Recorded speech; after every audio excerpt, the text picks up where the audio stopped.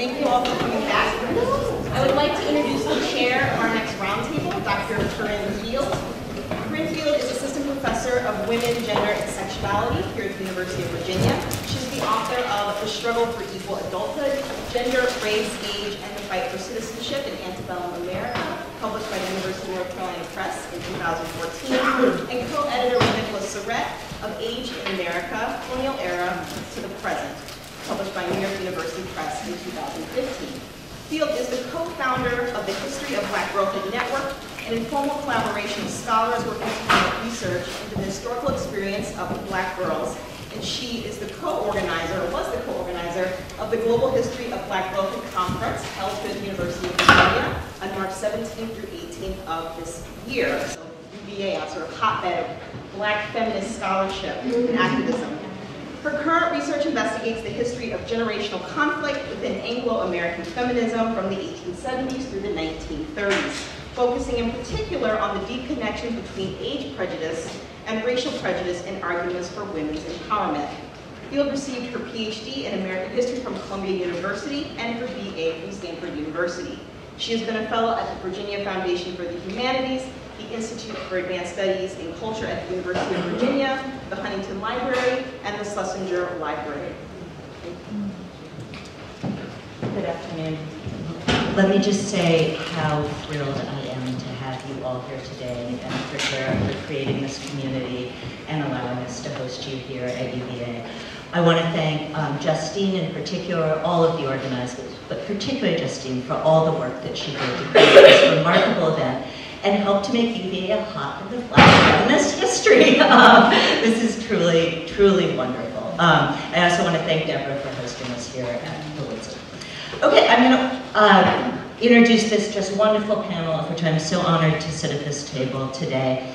I'm going to go in the order on the program so that you can follow along there, which is not how they're sitting. So if you'll just raise your hand a little when I introduce you. Or you've got name tags, right? Okay, I'm going to start with Crystal Feimster, who is a native of North Carolina and associate professor in the Department of African American Studies, the American Studies program in the History Department at Yale University, where she teaches a range of courses in 19th and 20th century African American history, women's history, and Southern history. She has also taught at Boston College, UNC Chapel Hill, and Princeton. She earned her master's degree and PhD in history from Princeton University and her BA in history and women's studies from UNC Chapel Hill. Her manuscript, Southern Horrors, Women in the Politics of Rape and Lynching, was published by Harvard University Press in 2009. It examines the roles of Black women and white women in the politics of racial and sexual violence in the American South. She is currently working on 2 book projects, Sexual Warfare, Rape in the American Civil War, and Truth Be Told, Rape and Mutiny in Civil War, Louisiana. Under the table we have Cheryl Hicks, who is an associate professor of history at the University of North Carolina at Charlotte. She holds a BA in American history from the University of Virginia and a PhD in American history from Princeton University. Her research addresses the intersections of race, class, gender, sexuality, and the law. She has published articles in the University of Pennsylvania Law Review and the Journal of the History of Sexuality.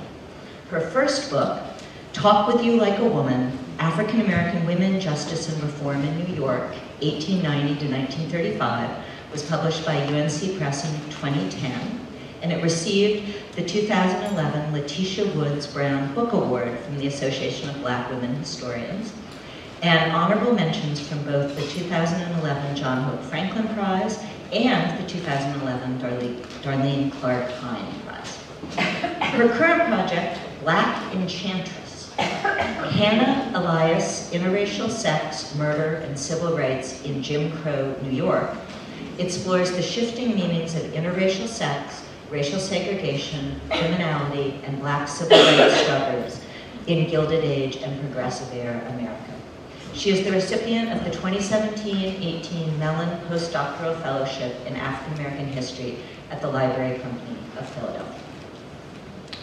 Amrita Chakrabarti Myers earned her doctorate in U.S. history from Rutgers University, specializing in African American history and women's history. A historian of Black women, her work examines the intersections of race, gender, power, and freedom.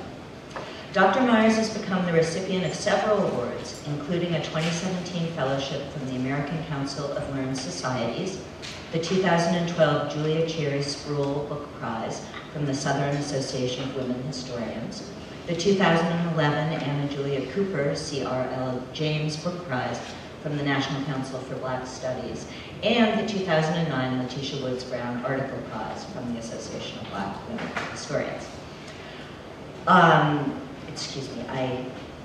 Professor Myers' social justice work was recognized by Indiana University with the Martin Luther King Jr. Building Bridges Award. In 2014, she helped organize a symposium at IU on rights and retrospectives, the Civil Rights Act at 50. In March 2015, she was the lead organizer of It's Not So Black and White, Talking Race from Ferguson to Bloomington, a Black Lives Matter teach-in. This past March, she organized a teach-in that highlighted sister scholar Kali Gross's work entitled Violent Intersections, Women of Color in the Age of Trump. Off-campus, Myers is regularly interviewed by the media. She is a co-anchor for WFHB's African-American radio show, Bring It On, and is one of the founders of B-Town Justice, a community organization that functions as social justice information clearinghouse, standing in solidarity with the Black Lives Matter movement. Her first book, Forging Freedom, Black Women in the Pursuit of Liberty in Antebellum Charleston, was published by UNC Press in 2011. Dr. Myers is now writing her second book, Remembering Julia, A Tale of Sex, Race, Power, and Place. She is Ruth Ann Hall's Associate Professor of History and Gender Studies at Indiana University. Jessie, Ramey, PhD, is the founding director of the Women's Institute at Chatham University and Associate Professor of Women's and Gender Studies. She is a historian of gender, race, working families, and U.S. social policy. Her book, Child Care in Black and White, Working Parents and the History of Orphanages, was published by the University of Illinois Press in 2012, and it won the Lerner Scott Prize in Women's History from the Organization of American Historians, the Herbert G. Gutman Prize from the Labor and Working Class History Association, and the John Hines Award from the National Academy of Social Insurance.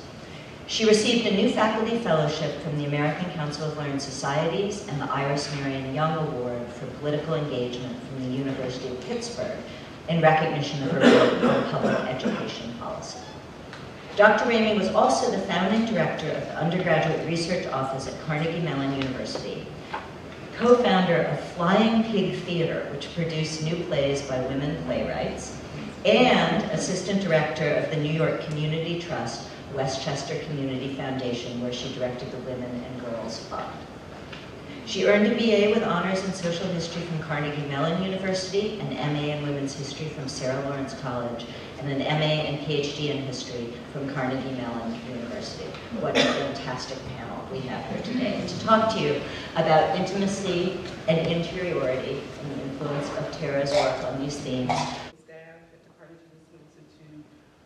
And everyone else who helped to make this symposium possible. What a wonderful experience this has been.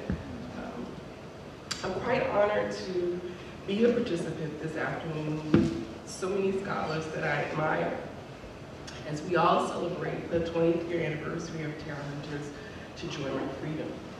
The invitation is special in a number of ways, in part because it helps me reflect on the people and spaces that have guided me on my journey as a scholar. It is here at the University of Virginia that I made important choices regarding my connection to history as a discipline. As an undergraduate, I was a history major who decided to go to graduate school under the mentorship of Reginald Butler and Patricia Sullivan. Reginald Butler continued to mentor me as a postdoctoral fellow at the Carnegie Woodson Institute, where I discovered the title for my book, Talk With You Like a Woman, surprisingly from a lunch with Africanist Joseph Miller, where I met and learned so much from Claudina Harold, where I engaged in so many generative discussions about my work from other fellows and faculty like Deborah McDowell.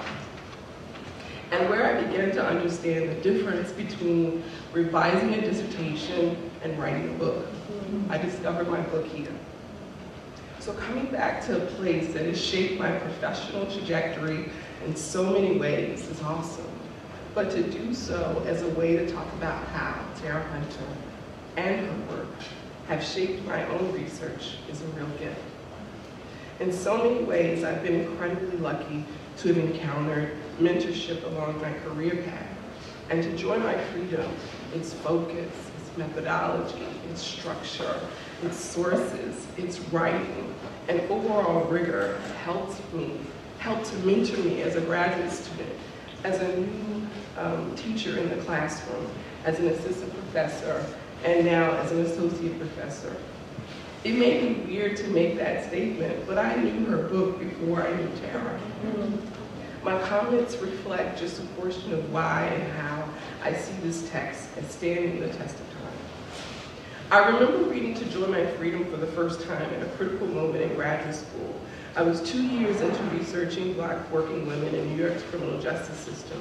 At that point, I had amassed a lot of documents, many of them prison case files, filled with narratives of individual women, but I hadn't quite figured out how to present them. When I read the book's preface, Tera revealed that her research taught her some of the fundamental lessons about how to research and write a history of Black women. I knew that that was the experience that I wanted to share. Reading To Joy My Freedom provided me with a better sense for what I could do with these women's stories. The book showed me how Black working class and everyday folk were more important than the historiography has suggested. That putting Black women at the center of the narrative forces you to ask different questions as well as interrogate sources differently. And that gender as an analytical tool alongside race, gender, class, sexuality, and so many other important issues could be addressed by scholars simultaneously, just as they are experienced by the people being studied. While she tells us, Tera also shows us with incredible examples and analysis how African-American working women were central to the New South's political economy. Although my research was not focused on Southern Black working women in the post-Civil War era, as I wrote my first book, I had a better sense for how I could talk about Black working women in the urban North during the Progressive era. To Joy My Freedom provided me with a model that helped me understand how to write about Black humanity with sources that consistently contended that Black people, and especially Black women, were inhumane.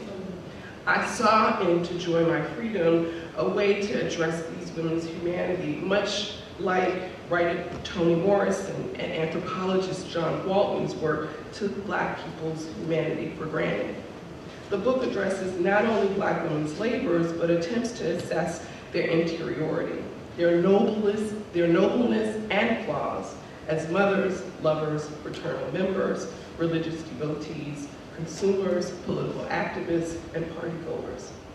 As I work on my second project, To Joy My Freedom has continued to inform how I'm asking questions and interrogating sources related to the interiority of Black women's lives, and especially the intimacies that they experienced. I'm particularly interested in what constituted Black women's pleasure.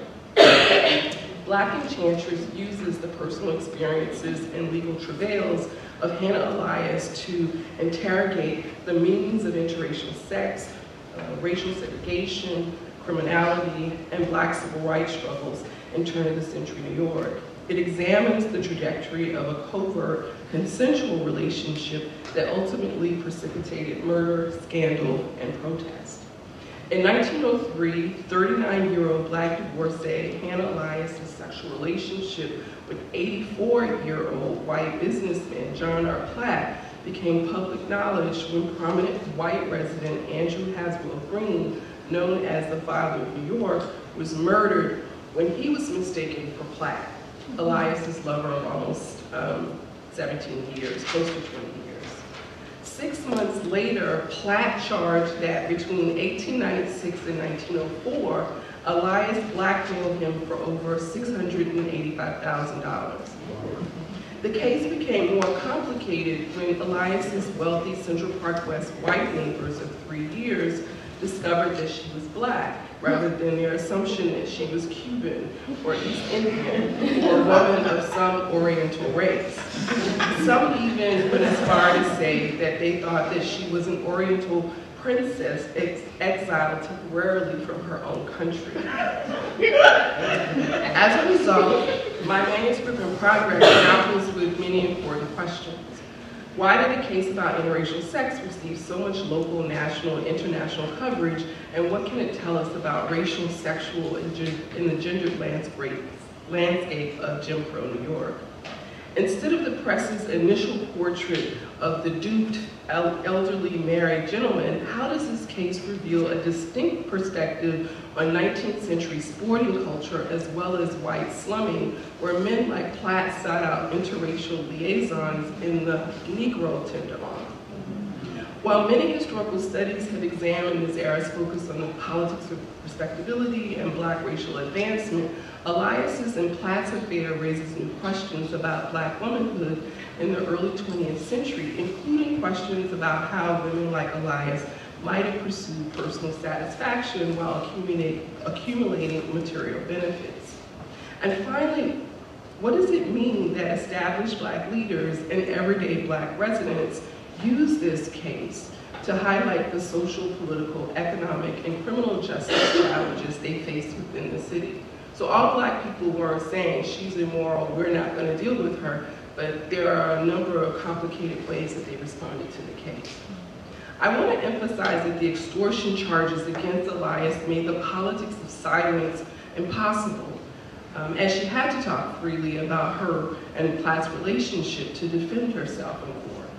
Her choice to participate and profit from the sexual economy illustrates how she negotiated her material ambitions and illicit desires. Her story connects with the growing Black sexual economy scholarship by focusing on excavating the pleasure rather than simply illustrating the pain and histories of Black women's sexuality. Instead of addressing the intimacy between Elias and her white lover, I want to focus on 2 areas, motherhood and clothing or dressing up, that might tell us something about Elias's interiority and particularly how she experienced non-erotic pleasure. In doing so, I want to begin with a portion of a 1904 court testimony and her defense of her right to retain the money that she argued she was given. She reveals, "I was born in Philadelphia. I had a little trouble there before I left. I've given birth in my life to 3 or 4 children, and the fathers of these children were not my husbands. I was at one time, I think, sent to jail from here, New York. This man, John R. Platt, has been supporting me for 20 years, and there's never been any fuss about it until this time. I am not worried. I have not done anything wrong, and I have nothing to fear." Elias was born in Philadelphia in 1865. She was one of 9 children. She and her twin David were the family's 3rd set of twins. When she notes that she had a little trouble there in Philadelphia and that she was sent to jail from New York, she also was admitting to 2 incarcerations, one in Philadelphia for theft and the second in New York for disorderly conduct. My following comments will focus on how I see these incarcerations as examples that indicate Elias's attempts at experiencing the pleasure of dressing up in clothing, as well as the pleasure of motherhood. The Philadelphia arrest stemmed from what it seemed to be her fascination with clothing and dressing. Unlike Ellen, the house slave that opens chapter 1 of To Joy My Freedom, who violated that long-established code of racial etiquette by wearing her mistress's toiletries, or Willie Mae Cartwright in chapter 8, who had had a good relationship with a generous, fashionable employer that could sell Cartwright good clothes or let her borrow certain items, Elias did not encounter the police as Cartwright did, because they questioned whether her jewelry was stolen. Elias was arrested and imprisoned because she likely stole her employer's dress. In her youth, she was known for her beauty and perfect figure, and reveled in ideas of a better life that included a love for fine clothes. For instance, Elias reportedly said to her sisters that times will change and I won't always be washing dishes. In 1885, her desire to adorn her working class body with beautiful clothing, or as one newspaper noted, gratify her desire to shine, led her to incarceration for several months in Philadelphia's Moyamensing prison after she stole a splendid brocaded frock from her employer in order to appear well-dressed at her older sister Hattie's wedding.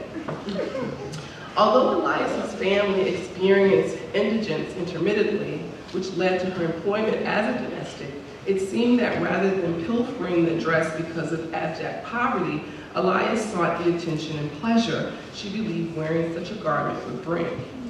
Clothing, it seems, remained important to Elias, especially as a wealthy woman. And if you have $685,000, it's clear that you are wealthy today, and especially in 1904. It's clear in the courtroom that Elias maintained a feeling that Hunter ascribes to her Atlanta women, that dressing in and of itself was fun and pleasurable. Newspapers consistently documented what she was wearing and described not only her clothes, but her jewelry, sometimes noting it as fashionable, but oftentimes using tired, stereotypical descriptions of the gaudy, ostentatious black body. This prompted me to really look at the clothes that Elias wore in the newspapers, and as a historian, find out if it was really fashionable during that time period. Of course it was. Using visual culture methodologies in digitized fashion magazines in the US, like Vogue, and digitized magazines in Paris, I've been able to identify some of the fashion trends that Elias wore in the courtroom. I imagine her to be like To Joy My Freedom's Susie Pride and Minnie Freeman and Savannah Bruce, walking into the courtroom like these women strutted down an Atlanta sidewalk with their multicolored dresses. While she may have been afraid because there were thousands of people in this courtroom in terms of onlookers, Elias was confident, as her brief words of testimony attest, even as she endured white residents' anger. Their dismissive comments about her appearance only reinforced the fact that they could not prevent Elias from adorning her black body with clothing intended to enhance white elite women's bodies. Elias' second arrest and imprisonment in New York for disorderly conduct occurred because of her concerns about womanhood, or motherhood. In her 8th month of pregnancy, claiming that he deserted her, Elias followed Frank Satterfield from Philadelphia to New York City, demanding that he take financial responsibility for their unborn child. She had had a child with him in Philadelphia a year and a half before, and their combined poverty forced her to deliver in an almshouse, as well as give the young baby girl up to a local black couple.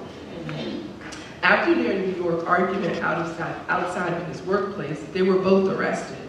Elias was the only one in prison. She delivered her son in another public institution for the destitute shortly after her prison release, and that child, the child that she did not give up, died less than 2 months later. When thinking about her court testimony as a 39-year-old black woman who faced difficult decisions with her first 2 children in her youth, Elias used her wealth to protect her 2 younger children, whom she suggested were fathered by Platt. One born in October 1902, but died 5 months later, and another was born in April 1904, 2 months before her trial. When jailed on the extortion charge, Elias exposed the injustice involved to the press by arguing, quote, "I left a 6-week-old baby at home, but she is being well cared for.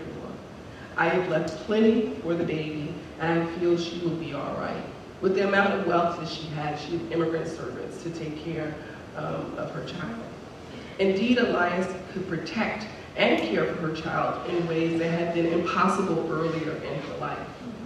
Her sexual economic agreement and later relationship with Platt meant that she successfully used her erotic capital to access pleasure in myriad ways.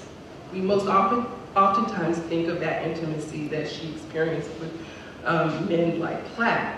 But she also used that in terms of her ability to purchase material possessions like jewelry and clothing. She had 4 homes when she was taken to court. But she also acquired the ability to protect herself and her subsequent children from poverty and the indignities of racism, at least to an extent.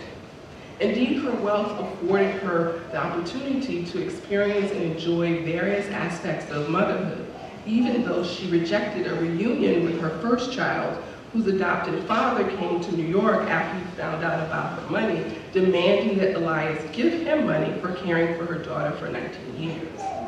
Elias was just as complex as many of the women Hunter studied as a domestic, because she was a domestic and she was poor.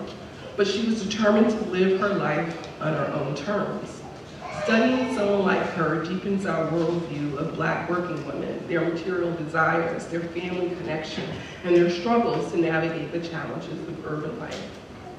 I want to end by saying To Joy My Freedom continues to mentor me as I work on new material. Rereading it inspires me to keep grappling with a project that at this point has more questions than it has available answers. I also have the joy of actually experiencing Tera as a fellow scholar and friend. Tera, you are incredibly generous, supportive, and kind. I say kind because I think in a profession like this that many people think that kindness means that you don't have rigor. And she has kindness and rigor. You have been my unofficial mentor for a really, really long time. Not just your presence, but also your body of work. I don't think you even know the first time that I knew about you. I was an undergrad who attended the Southern Historical Association meeting in Atlanta, Georgia, I think in 1992. Seeing you and so many other Black women at that conference with PhDs working on Black women, I knew I could do it too. What an absolute honor to be able to tell you in such a public way how integral your work and your support have been over the years. Thank you.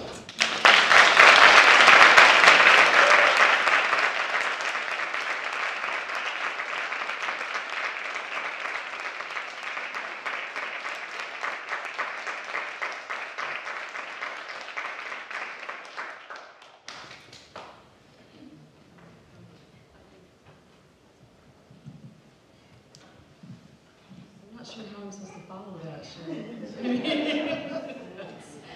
Tera's handling herself. I'll start out just by saying that I'm not sure if Tera actually remembers when she and I first met in person, but it's actually kind of humorous because it was in a ladies' bathroom. It was at the Asala conference in Pittsburgh many years ago. I think it was 2004. And that was when Tera was still at Carnegie Mellon. And I had been reading her work for years, and we randomly sort of ran into each other in a ladies' restroom, and I had the nerve to introduce myself to her because I saw her name tag, it's Tera. So I introduced myself to her, and I was, had just finished at Rutgers and was on the job market. And she was so gracious. I mean, she didn't know me, she just met me, and she said, "Oh, I'm having a gathering at my home tonight, please feel free to come by." And I was so touched that she would extend me an invitation when she had just met me under such bizarre circumstances. I didn't have the nerve to go to her house that evening. I was too scared. I thought to myself, I can't even imagine how I would hold a conversation with her and all these other amazing people who were sure to be there. And little did I know that a few years later, when I was going up for my third-year review at my job at Indiana University, there were several people who were asked to review my then still really unrevised manuscript in progress, and Tera was one of them, and she very graciously accepted, and that's a lot of work, right? To read an entire, really still unrevised dissertation, and the thoroughness and caring with which she read that manuscript at that point was amazing. I not only got back a really supportive letter for my third-year review for my file, but I got back several pages of notes and suggestions and ideas for how to revise and improve the manuscript for publication. And the advice that she gave me was absolutely critical, because it meant that I was able to do those changes before UNC Press ever looked at the manuscript and before they ever sent it out to external reviewers for evaluation. And I've never been able to tell you how much I appreciated that. It meant the world to me, it really did. And she read the book, again, for my tenure file.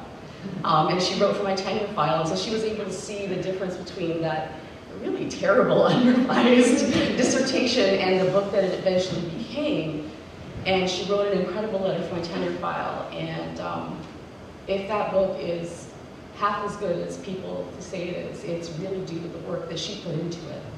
And the advice she gave me and the encouragement that she gave me in terms of being able to revise the work. So I just wanted to thank you for, I know we're here to honor your scholarship, but I think it's important that we also honor you as a mentor. Just the incredible amount of labor that you put into us and those who are coming up behind. And it's been a really wonderful example to me of not only how to mentor my own graduate students, but how to read other people's work, and the time that when even we're all busy, and it's easy to just say no, but I don't say no all the time now, because I remember the people like yourself who have taken the time to invest in me and my work. So thank you so much for that. Okay, a little emotional now. So, the impact that Tera Hunter's work has had on my development as a scholar of Black women's history has been significant. I first read To Joy My Freedom when I was a graduate student at Rutgers University. I was much younger then, and the book was brand new. It was also revolutionary. While historians today talk about writing narrative histories, engaging in what I call informed speculation, or casually comment on the fact that freedom is a contested word that means different things to different people, in 1997, when Tera suggested all these things, they were transformative ideas. Even more so because she had the nerve to state that newly freed working class Black women in the city of Atlanta did everything in their power to enjoy a freedom of their own design, as opposed to the more limited liberty that white Atlantans envisioned for them. Newly freed, Southern, working class, Black women. In every way imaginable, the group that occupied center stage in Tera's book was the least powerful demographic in post-Civil War America. Many readers were shocked to discover that female ex-slaves actually had their own visions of freedom, let alone the agency and the intellect to breathe said visions into being. But they did.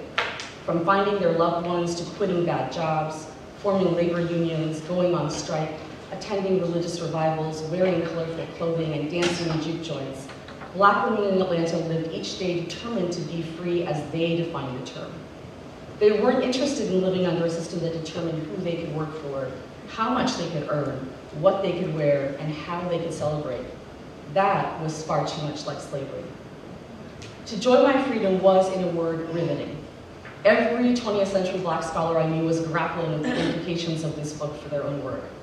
Little did I know how important it would become to my own. For those who may not know, my own research focuses on Black women in the slave South. So what then could Tera Hunter's book have to do with the women that I write about? Isn't her book about emancipated women? Isn't her analysis about contesting notions of freedom in the post-war South? While the answers to both questions is yes, it's a yes, but.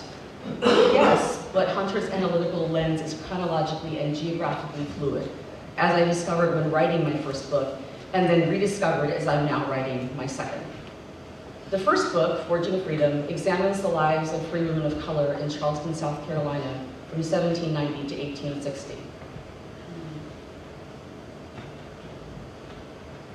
From chapters on manumission, employment, and property ownership to more intimate portraits of individual Black women and their families, the book tells the story of how the city's free Black women defended their rights as they perceived them, from the early days of the Republic to the start of the Civil War.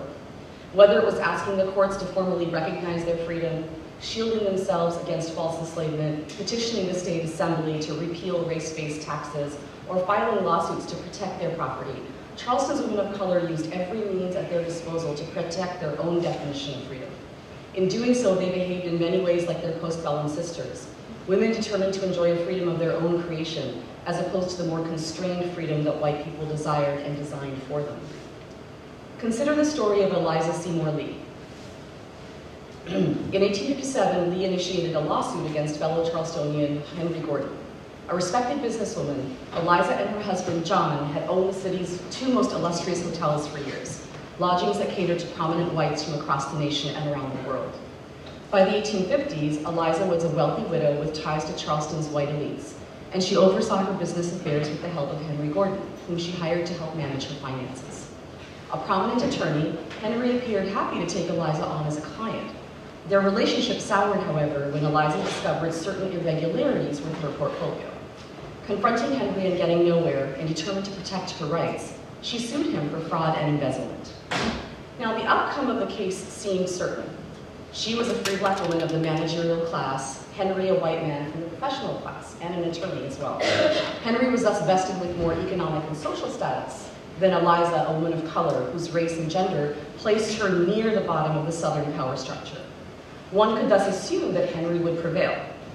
Eliza, however, clearly felt that she had the right to seek justice.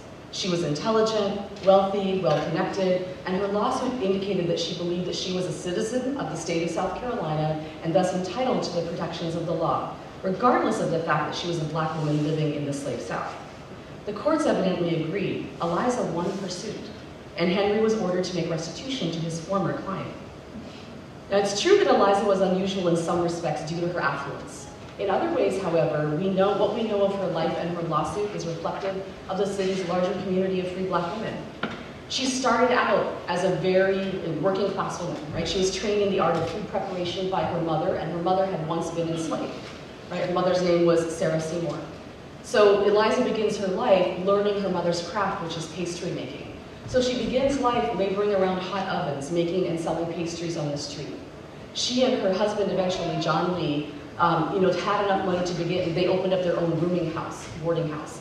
And what does Eliza do there? She cooks and cleans up after her tenants, right?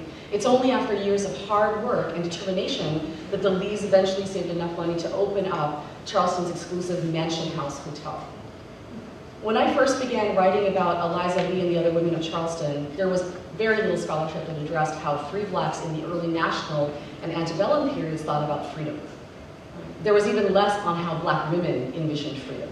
It was thus incredibly useful to have Tera's book in front of me, like literally in front of me, when I was thinking about things like citizenship, rights, privileges, power.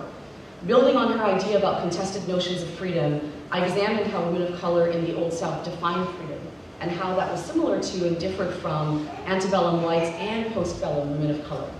What I discovered was that for Charleston's black women, like those in Atlanta, freedom meant much more than just legal manumission. It included earning a fair wage, attaining financial independence, living where and with whom they wished, and worshiping as they pleased.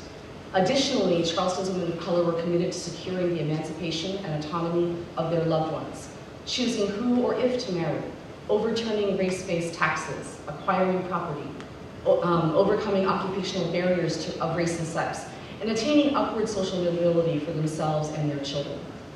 Seen from this perspective, it's clear that for black women, official freedom was never an end in and of itself. More than just a fixed legal category, freedom in antebellum Charleston, as in post-war Atlanta, was an experience.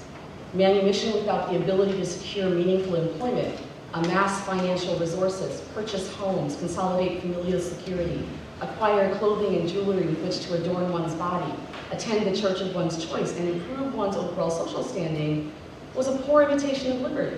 It was the benefits of freedom that black women desired. And to see their visions become reality, black female Charlestonians worked hard. They constructed alliances with powerful persons, and they sought the protections of the law that white Carolinians enjoyed as their birthright. Even though the judicial system was not oriented towards alleviating their predicaments, black women still appealed to the courts and the state assembly in a myriad of ways to further their quest for fuller freedom. They signed petitions, created trust agreements, submitted affidavits, filed lawsuits. In language and behavior, they drew on ideas of citizenship in order to request equal protection under the law, just as their descendants would do in post-war Atlanta. Despite their best efforts, we know that black women in Charleston were not always successful in their quest for expanded rights, privileges, and freedoms. Whether they won or lost their individual battles, however, it's important that free black women in the Old South, like their sisters later in the century, believed that they were entitled to certain things, including the protection of their bodily freedom and the defense of their property, and that they used every tool at their disposal to expand the parameters of their freedom. Savvy political actors, Charleston's black women refused to reside silently within the boundaries of a pseudo-freedom created for them by the master class. Instead, they articulated their own vision of freedom in the face of social structures created to define and contain their rights. Given the story that it tells, Forging Freedom occupies a space between the history of enslaved women and that of post-war free women, and it's thus part of a link in our overall understanding of Southern black women's history. Tera's work on the post-Civil War South posits that black women's experiences under slavery influenced the ways in which they later viewed the concept of freedom. She outlines how Southern freed women seeking control over every area of their lives struggled to dictate not only the terms of their labor, but also their modes of dress, worship, and recreation. Historians of slavery who came later, such as Stephanie Camp, would later conclude that enslaved women undertook this sort of resistance as well, working to control their bodies, clothes, homes, worship style, and leisure time while still on the plantation. Forging Freedom maintains that free black women in the Old South were equally impacted by their experiences with slavery, which affected not only how they saw freedom, but how they worked to bring those visions of freedom to life. They're stories that are the next chapter in the history of enslaved women, and a precursor to the experiences of free women in what is actually a long history of Southern black women's struggles for freedom, justice, citizenship, and autonomy.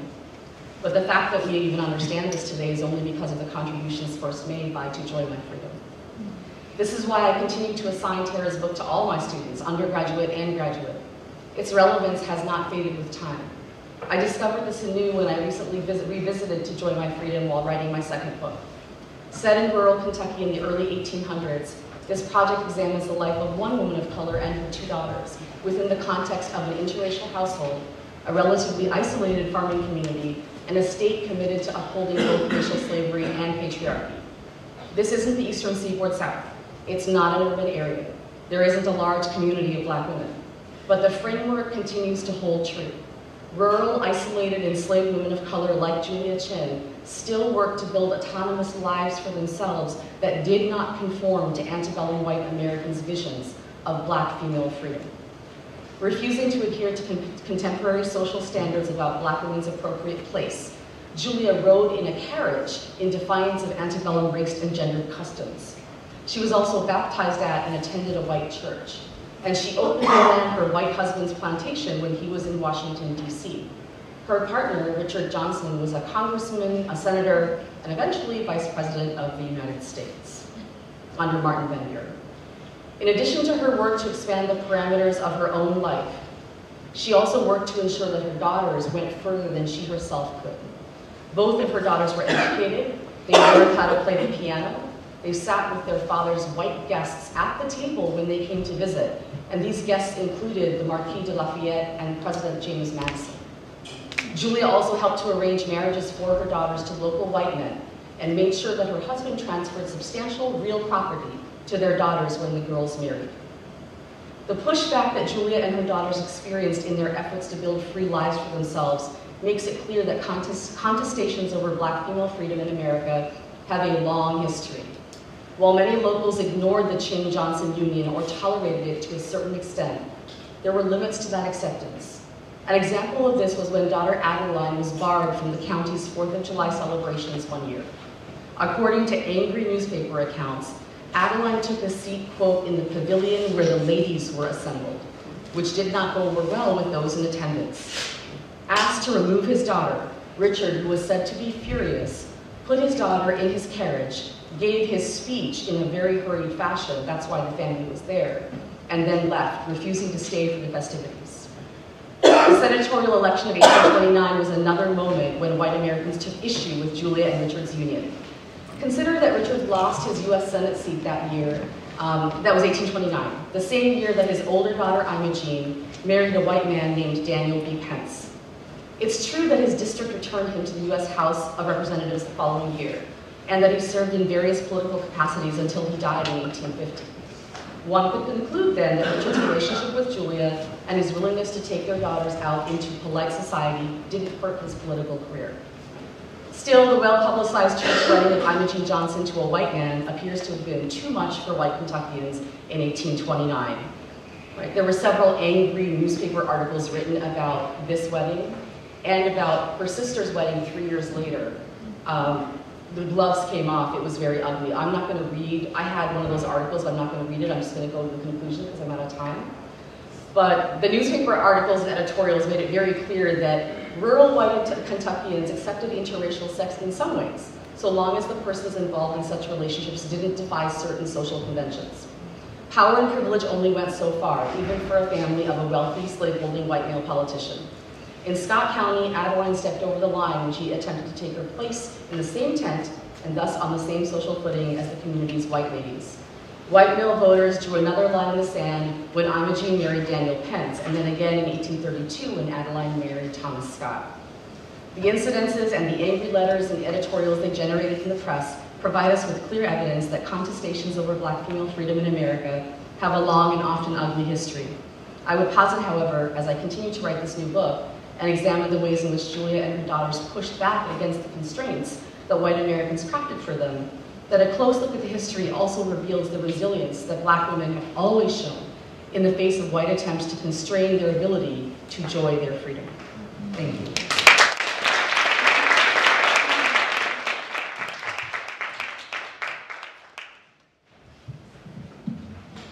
I'm taking this on the road over here. Actually, some photos I wanted to share. Move this over here. Thank you. Can everybody hear me if I'm standing over here with this? So, again, thank you to all of our organizers. You all have just been fabulous, terrific, amazing.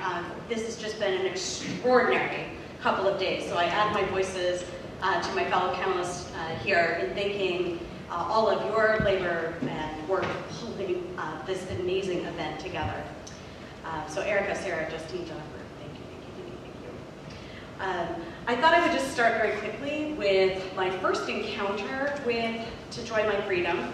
And like many of my fellow panelists and others who have shared, my first encounter with the book was actually in graduate school. And I was working on my master's degree at Sarah Lawrence College, and the book had actually only been out a couple of years at that point. I'd actually been out of school for about 10 years. I've been working in higher ed and in philanthropy and in theater, sort of with this theme of gender, and I decided it was time to go back to graduate school, and I went back to Sarah Lawrence to work on a master's degree in women's history, and the labor historian Priscilla Morello assigned in her wonderful class, Visions, Revisions in History, this book to read. And it was my very first semester, and I was also very pregnant with my very first child. And the very first journal assignment we had was to think about what does Tera Hunter mean by a dialectic of repression and resistance. And I honestly can't remember any other assignment in grad school with the clarity of this particular assignment. It has resonated with me to this day. And I really remember grappling with this phrase, a dialectic of oppression resistance. What does she mean? It was pouring through the book. I remember this like it was yesterday. And really this has been a many years long grappling for me with Tera's book. Like many of you, I've read and reread. I now assign the book, and in a lot of ways that's really quite a joy to watch my own students have their first grappling and encounter with this book. It's really a wonderful delight. And now I get to ask, what does Hunter mean by a dialectic of repression and resistance? And Tera's book has really pushed so many of us to ask a series of really important questions that I think many of us have articulated today. And certainly these have been the driving questions in my own work, so I will just go ahead and repeat them. But what is the meaning of resistance? What do we mean by resistance? What does that look like actually on the ground? How do ordinary people, especially the most marginalized people, define freedom? And what is meaningful freedom? And then how do you turn around and demand that for yourselves? And finally, and I think this is the one that's resonating with me so loudly right now in our current political moment, but what does joy have to do with it? What is joy and pleasure in this particular moment? So this is what I looked like when I first met Tera. I was just out of Sarah Lawrence College. That's my oldest. He's probably the most important thing I produced in grad school that year. And he's actually with me on this trip visiting the University of Virginia now. He's a junior in high school, so he's looking at colleges, so that I feel very old. Tera, you haven't aged at all. It's only me that gets to age. So I was extraordinarily lucky coming out of Sarah Lawrence to move back to Pittsburgh to start working with Tera at Carnegie Mellon University. And of course, I knew she was special, but I didn't really know how special until I started reading for my comps and looking at all of this historiography, right? And that was more than a little intimidating when you're reading, you know, book after book after book after book. And I realized this is actually a picture of one of about 6 bookshelves in my office now. And I, just to fact check, went and looked. And just about every single book that's been published since 1997 in our fields, right? African American history, women's history, Southern history, labor history, all cites Tera's book. And I'm pointing at it up there, but it's in great company, right? With all these wonderful books. So, you know, it's clearly had an impact, and I love to see the ripple effects with all of us here today, and so many of us producing and sort of reproducing these questions in our work. Of course, Tera's had a huge impact on me. Working with her as my dissertation advisor, I really got interested in the way that oppressed people have found ways to use what's available to them as forms of resistance, and for their own purposes. So I wound up writing about orphanages and how Black and white poor families use them to take care of their children while negotiating with the institutions to make them function in the way that they needed. And Tera was already working on Bound in Wedlock at the time, and I was really inspired by her focus on families, on marriage, and children, and defining what meaningful freedom really looks like, and thinking about that in my work. And my project won 3 national awards and was published by the University of Illinois Press. So I'd just like to pause again and say publicly to Tera, thank you. You made that happen. That is really a reflection of you. And I don't think that's the best picture of the 2 of us, but that's the one I had from one of the award ceremonies. So there it is. So repression and resistance, right? I want to share with you some of my current work that I think really continues in this vein. And I do a lot of what I call scholactivism, sort of merging scholarship and activism together. So I thought I would just share 3 examples with you. I do a lot of work in education justice, and that's really become the subject of my current book project, which is terrifying because I'm trying to write something that's very recent. It doesn't feel very far in the past. And I'll share a little bit of that story with you, but that's something I'm struggling with. I'm also an observer participant in that story, which is also a very different format and genre of writing than I'm accustomed to. So it's a scary project in lots of ways. And I'll also talk very quickly about some gender policy work that I'm involved in, and then most recently, some legacy work that I'm trying to do to honor women of color in the city of Pittsburgh.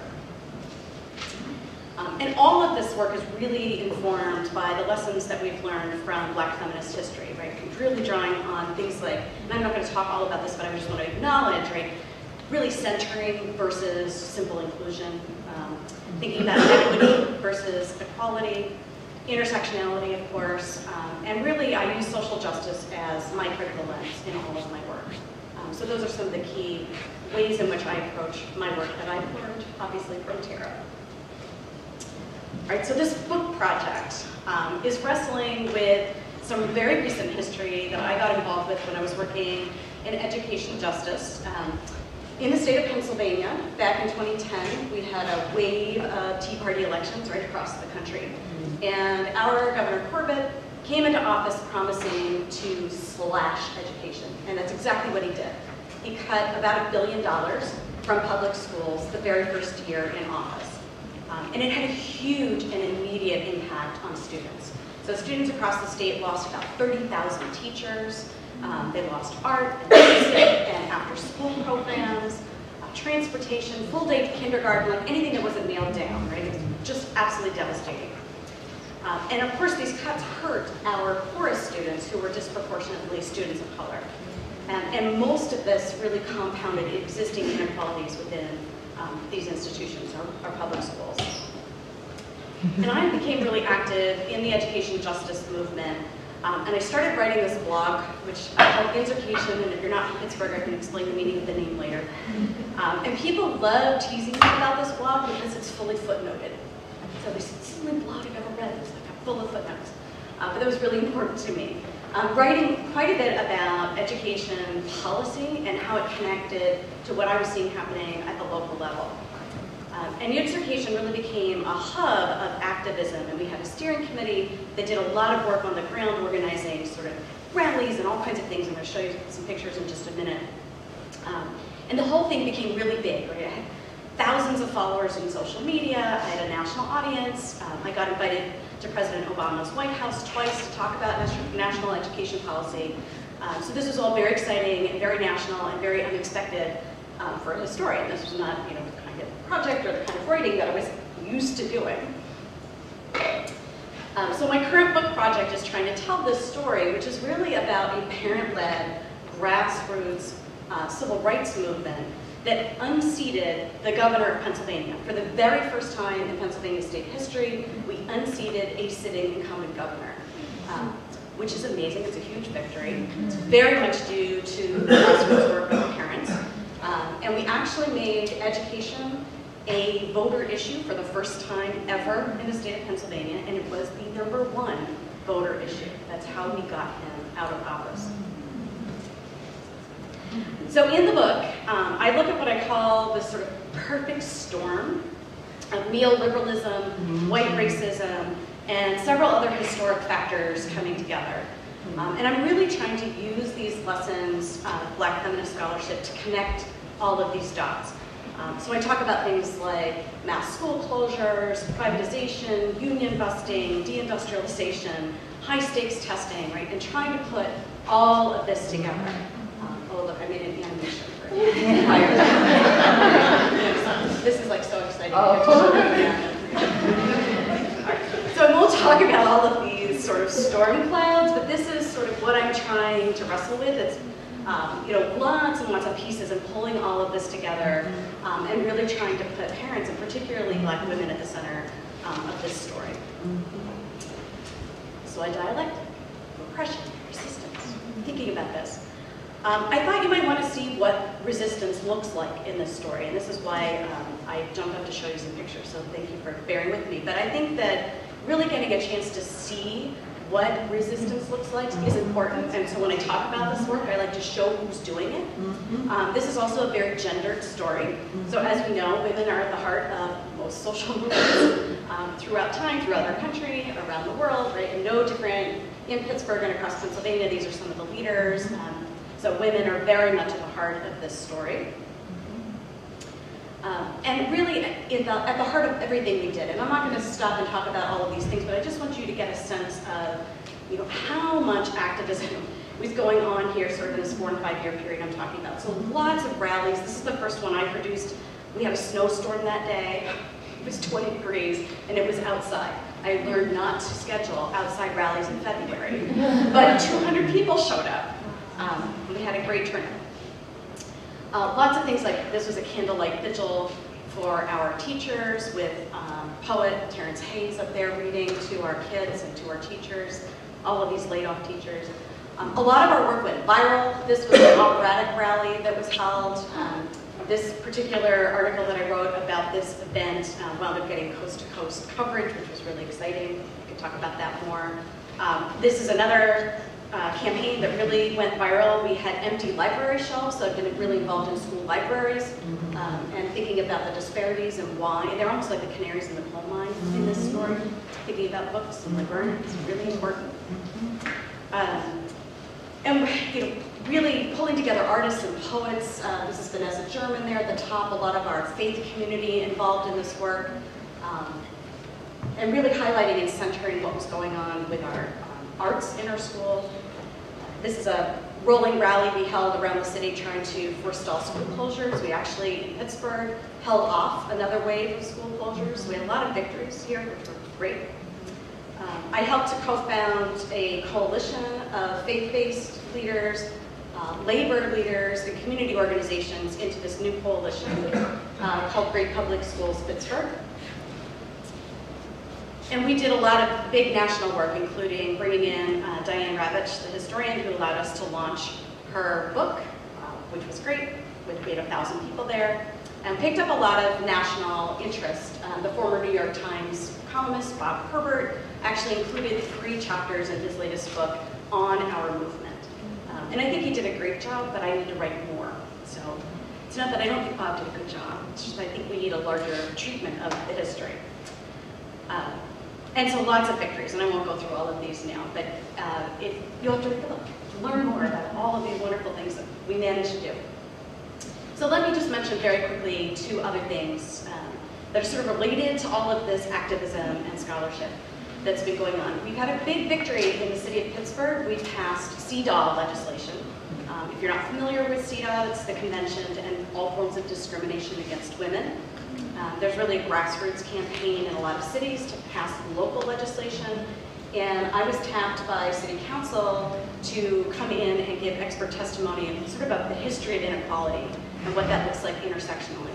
So, you know, tapping a lot of those skills as a historian to come in and have that picture of me testifying before City Council. And we successfully got this legislation passed just last year, so we're getting a lot of this work off the ground right now. And then earlier this fall, sort of Pittsburgh has been having its own conversation about statues, very much related to all of the national conversations going on. So we're talking about tearing down a local statue that's very problematic. And I've been thinking about, well, why aren't we talking about putting statues up and the fact that there are no women on the statues in Pittsburgh? And I wrote this full-page article in the Post-Gazette suggesting we better start putting statues up, and we better start with women of color. And I nominated 7 women of color from history and wrote little biographies of the 7 people that I thought would be a great starting point, and it got a lot of attention. And just earlier this week, our councilman, Dan Gilman, called a bunch of us into his office and said, let's make it happen. So this is going to be exciting work if we can get it off the ground fast. So that dialectic of oppression, resistance. And I thought I would just wrap up with a couple of thoughts about the future. I think this is really interesting, actually, that Lisa mentioned in the earlier conversation, the National Women's Studies Association conference. Because this is actually, I agree, where I think a lot of exciting work is sitting. So I was also there 2 weeks ago, Lisa, I didn't get a chance to see you. And I think some of the most exciting resistance is actually happening among our students, particularly high school students, undergraduate students that I work with. This is actually historian Elsa Barkley Brown at that conference with the Baltimore Youth Organizing Project. And these kids are knocking it out of the park, right? So I think this is some of the history that needs to be written, but I really think this is where some of the best energy is. And I was at another panel at the NAASA conference with historian Lisa Dugan moderating. The panel was called State Killing, Queer and Women of Color Manifestos Against U.S. Violence and Oppression. The manifestos were stunning. They really were stunning. And I was so moved by the words of one of these young emerging scholars that I asked if I could share her words as a way to close with you. And she agreed. They're actually going to try and publish their manifestos. But she agreed that I could share as an act of centering. I'd like to close with her words. Caitlin Gunn is a PhD candidate in feminist studies at the University of Minnesota. She's second from the right up there in that photo. Watch for her, she is amazing. And while I'm sharing this short piece from her, I just want to leave you with this line of poetry. Many of us have been talking about this. This is actually quoting a line of poetry from Pittsburgh poet Toy Daracote.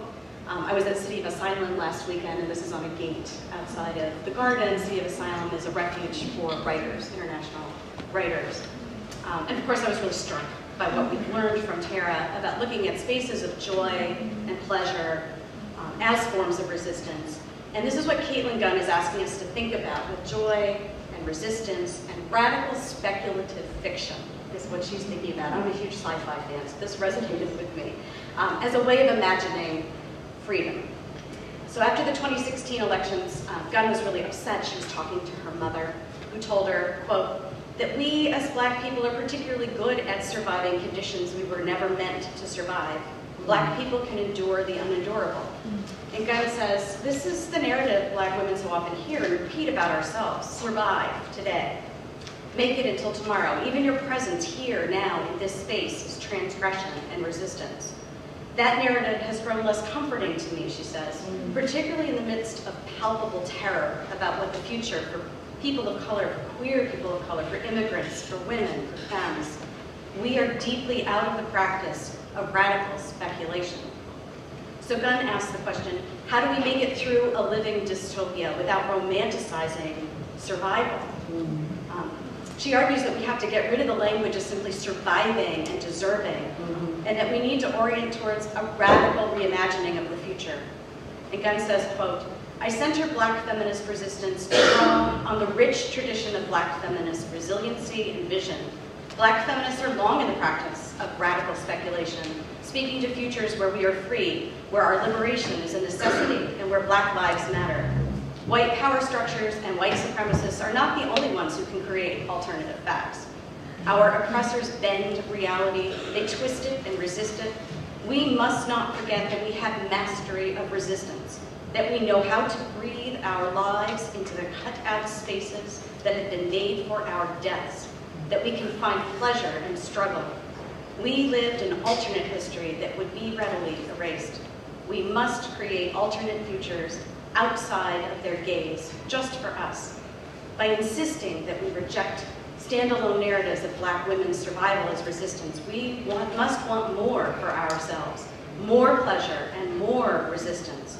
Train yourself to think about impossible and improbable futures. Remind yourself that yesterday's impossible futures are often reassessed as prophecy. This practice of radical speculation is a refusal to give up those futures. It's Caitlin Gunn, I think, beautifully summarizing, as a young emerging Black queer scholar, much of what we've learned from Tera and much of what we've heard today.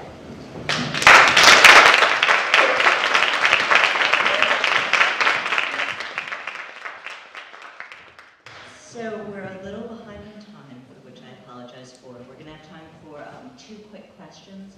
But before that, I just want to take a few seconds to just add words on what's been said and maybe flag the scope of your work outside of the U.S. So when Lakeisha Simmons and Abasede George and I said about organizing the Global History of Black Girlhood Conference here, it was so striking how people working on Africa and Europe and the Caribbean are taking for granted that understanding the history of Black girlhood requires understanding joy and pleasure and embodiment. So I just want to thank you for opening really that world of scholarship to people.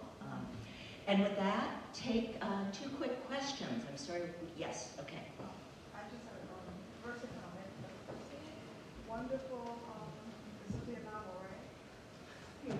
Oh, well, okay, well, it was beautiful. It's a history book. Oh, well, it's wonderful, wonderful read everything. And Jessie, Jessie, I just want to know, who were the 7 women you would put to be on the monuments?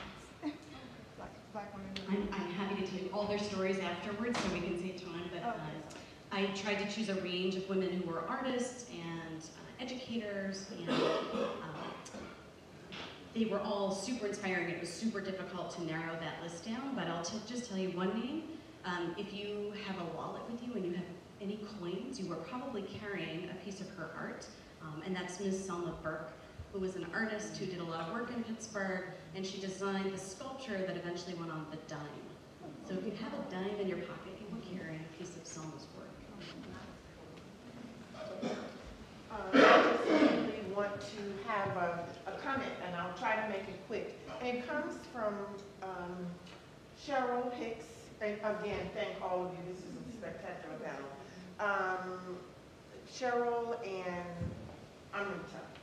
Because what all of you have been saying, even in the earlier panel, that Tera's work not only gave you a model of how to do history, but Tera's life and her being gave you a model of how to be as scholars in wherever we ply our trades.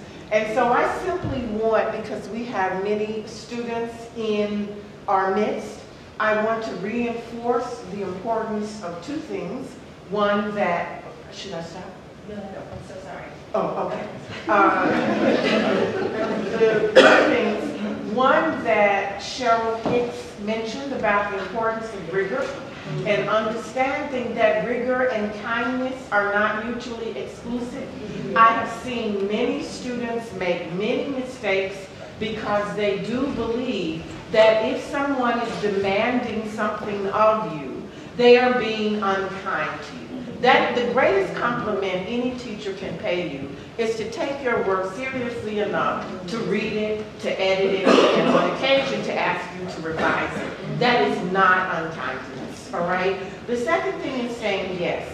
We who make it and have made it and are on our way to making it through what can often be the alienating space of academia need to understand the importance of saying yes. There is much energy in the current generation, not to caricature anybody, about mind work. And mind work, for many people, often means I don't have to do anything that helps to maintain the day-to-day, unglamorous, quotidian work of the day-to-day work that has to be done to drive this business we're in. And so what you have to say about the importance of saying yes to assignments that are not necessarily directly connected to your own work, but we need to reconceive. I tell this to our fellows all the time. We really do need to reconceive of and have a radical revaluation of what we consider our work. It includes that which appears on articles under our names and books under our names, but it also includes the number of ways and practices we must be engaged in to sustain this work that are about advancing the work of others and carrying out the day-to-day unglamorous work of being in the business we're in. So that's just a comment I wanted to